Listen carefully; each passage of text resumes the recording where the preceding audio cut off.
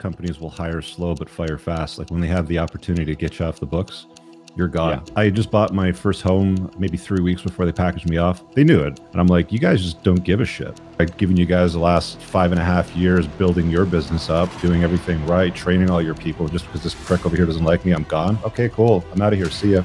So many guys are trapped into believing that because they've been loyal, that people will be loyal to them. A lot of guys believe in relationship equity. Like they'll put equity into the marriage. They'll go and renovate the kitchen and the ensuite bathroom upstairs, and they'll move to the neighborhood that's close to her mom's house. So you can go right down the list of all the shit that guys do for women, and only 7 years later they find out she's porking Kevin from sales and she's leaving him and the 4 kids. So much of the pussification of men is based on that. They don't know that it's time to fucking stand up because they don't realize they're alone. Nobody gives a fuck. People will pretend to give a fuck, but no one actually gives a fuck about you. You're on your own. You're dropped off in this fucking world with just you, and you got to rely on yourself. And if you think that someone else is going to come and help you or save you or make things feel better for you, you're full of shit. The quicker you learn that fucking lesson that you're on your own, the better off you're going to be as a man, because then you start solving your fucking problems instead of thinking that someday they'll go away or someone else will come and alleviate the pain from you.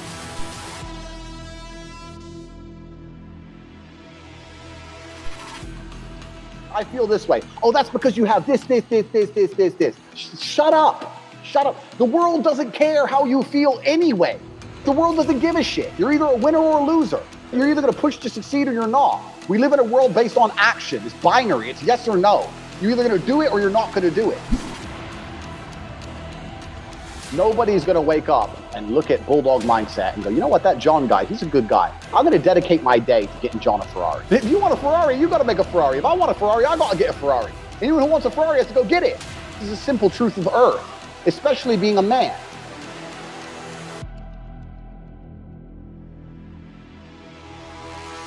There's a meme that I saw at one point, people don't give a fuck, and there's 2 parts to it. And the first one's, got a picture of this guy where he's all bummed out. People don't care about me, nobody gives a fuck.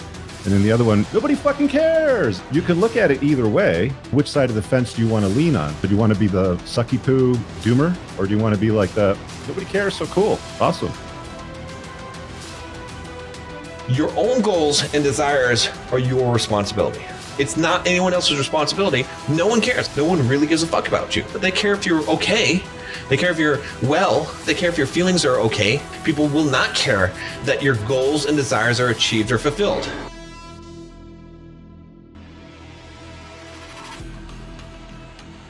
So if you want something, you have to make it happen. You can't rely on anyone else or anything else. So many people think that things are unfair, it's unjust, as the government's going to come and save you, some girl's going to come and save you, your parents are going to come and save you. No, no one is coming to save you because no one cares. No one wants to help you. No one wants to help you. Why do I want to help you? I'm making this channel to help you, right? This is the way that someone's going to help you. They're going to create stuff for you that you're going to have to take up and do something with. But I'm not going to come to your house and help you to make your dreams come true.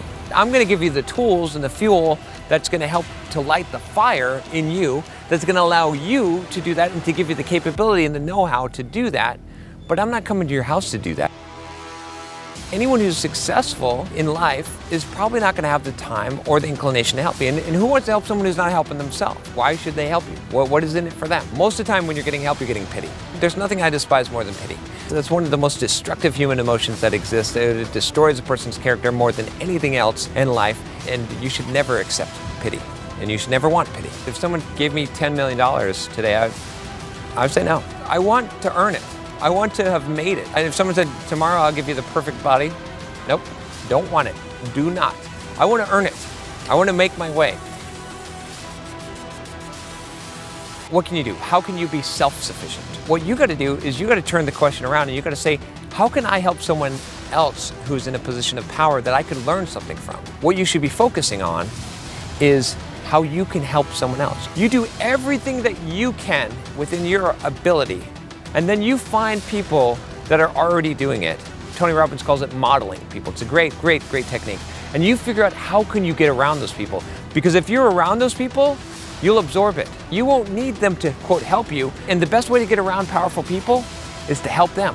How can you figure out something that you have of value that you can give them? So figure it out. What is it for you? Again, if you're thinking about people just helping you, you're mostly going to get pity, and you don't want pity. What you want is you want to be self-sufficient, and you got to figure out how to help someone else, and then just to be around them, that's enough. That's it.